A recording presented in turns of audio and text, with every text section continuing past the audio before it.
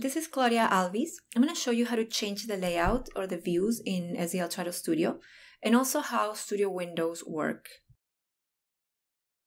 So this is helpful if you have multiple monitors like I do. I have a 13-inch laptop and also I have a 43-inch monitor. So the space that I get in both screens are very, very different. So right now you are looking at the layout that I usually use on my monitor. And it looks wonky because I'm using my laptop right now. So there's a lot of windows that don't have any space on this setup. So I can easily save my profile views just so I can switch back and forth between the laptop view and the monitor view. So this is under user profiles in Studio. User profiles and user are not the same thing. So I'm going to talk about user profiles. And a user profile can store not just layouts or not just views, but also things like options and shortcuts, things like that. But I'm just going to focus on the views. So since I'm using my laptop, I'm going to start by closing Windows. And I'm going to resize the columns. You might have the ribbon.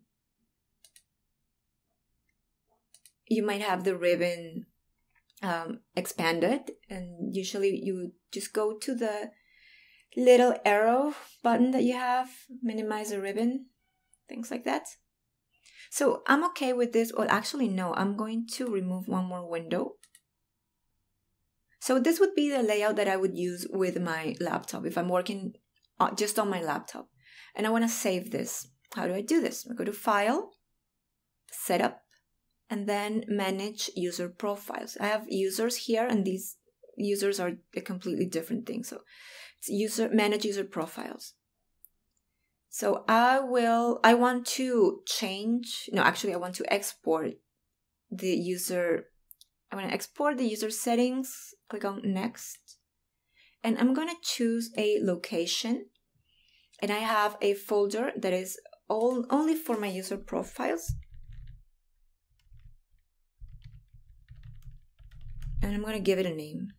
Laptop. Test view laptop. The name is not important. I'm going to add a name here. And I usually use the same name for the file, for the name and the profile information, and also for the SDL profile file. Click on Finish, and that's it. This profile now is saved on the folder that you want. So in my case, it's user profiles. I have a studio folder and then user profiles. So I'm going to switch to my previous profile so you can see how this works. Manage user profiles.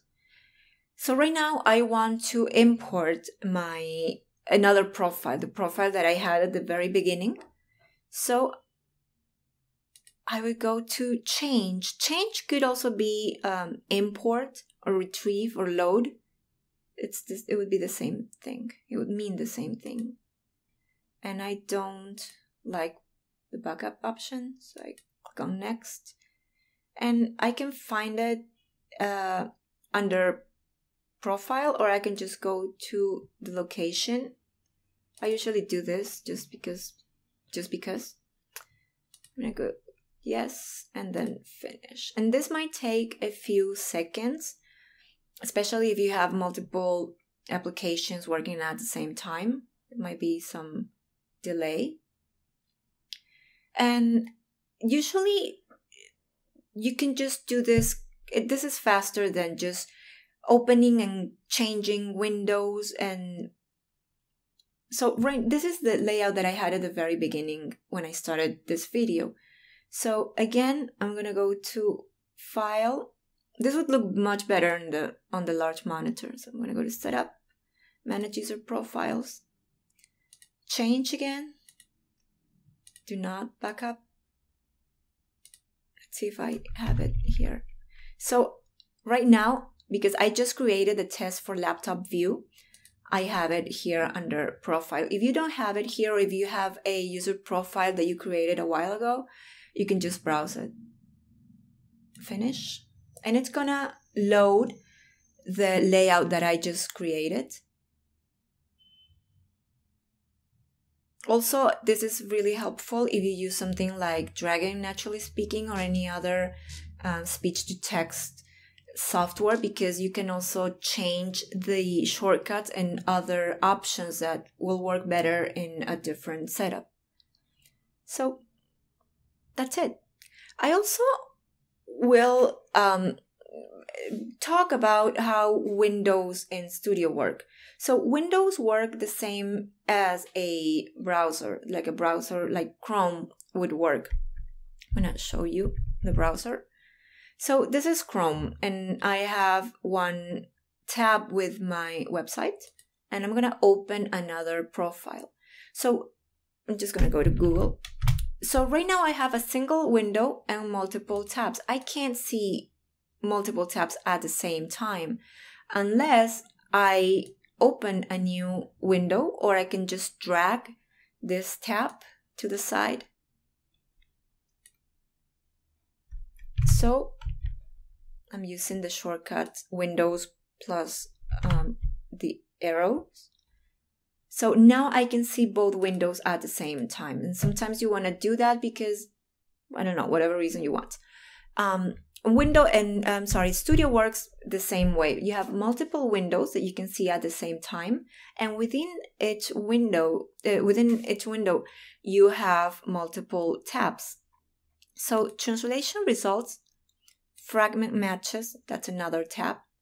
Comments, TQA messages are all tabs.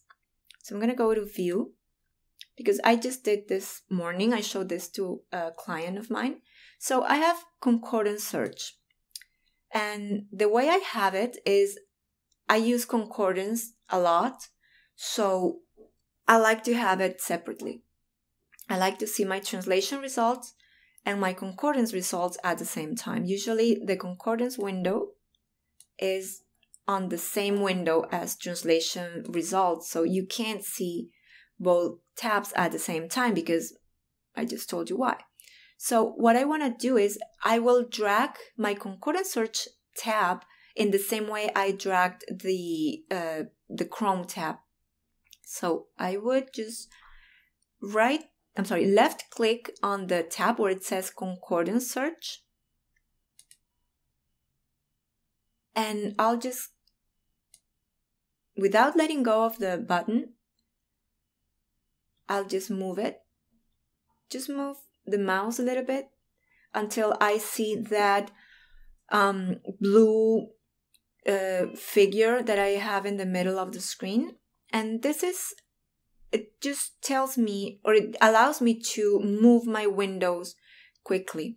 So I would just put it on the bottom button, and now I'm letting go of the mouse button. And now my Concordance search has been placed and locked on the bottom side of the screen.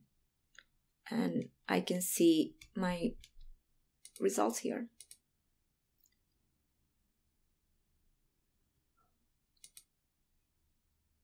So right now, you can see I have my results from my translation memory. I already translated segment number 2. And on segment number 3, let's say I want to find out how I translated photo printer. This is just an example. I would just select it and press F3. And now I have my Concordance search results on the bottom side of the screen. Now I can see both. Usually, you can also have these results done automatically, or you can run the search automatically. And in order to do that, you go to File, Options, Editor, and then you find Concordance Search window, and you would click on Perform Search if the TM lookup returns no results. And the concordance search will run not just for the section that I just highlighted, but it would run for the entire segment. So you might not get translation results unless the match is very high. And that's it.